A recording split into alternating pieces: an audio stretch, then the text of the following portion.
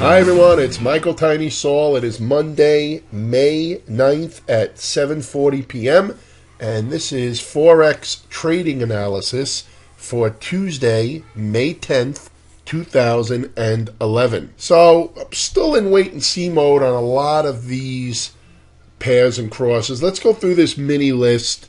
There's one cross that I'm looking at that I really like, so we'll take a look at that when we get to it.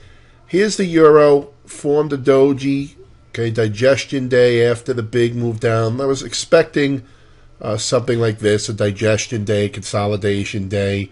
I would have liked it if it was an inside candle, but the fact that it poked out the bottom of Friday's candle isn't that big of a deal. But you could see if you were aggressive long, you got trapped. If you were aggressive short, you got trapped, unless you were using the short-term time frames to scalp. So that's what usually happens after range expansion. They try to bring it both ways and can't get a commitment. So I'm still waiting on the euro here.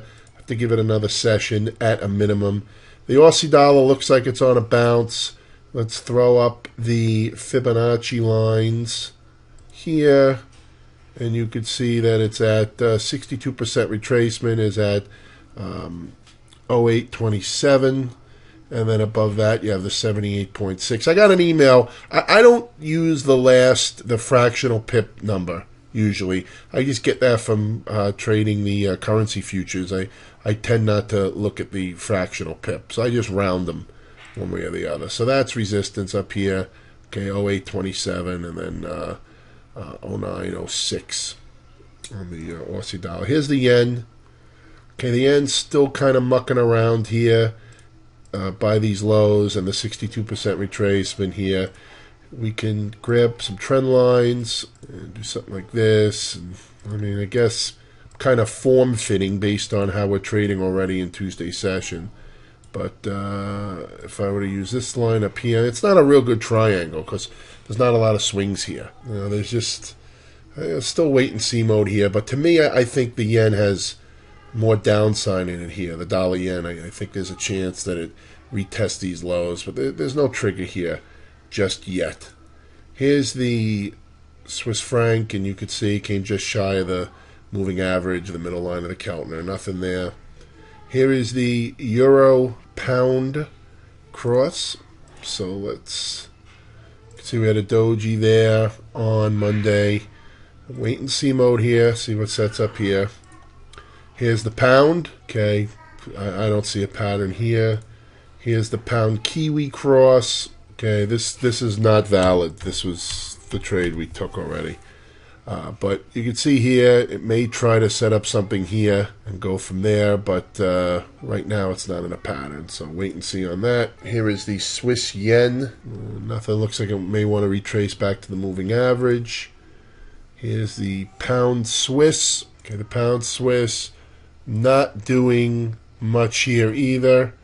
Looks like the moving average, looks like that's the resistance on the upside. Okay, here's the loonie Swiss, nothing there. Here's the Aussie loonie. Looks like it may want to retest the highs, but what does it do up there? Does it double top or does it keep going? Okay, finally, here's the New Zealand versus the Canadian dollar.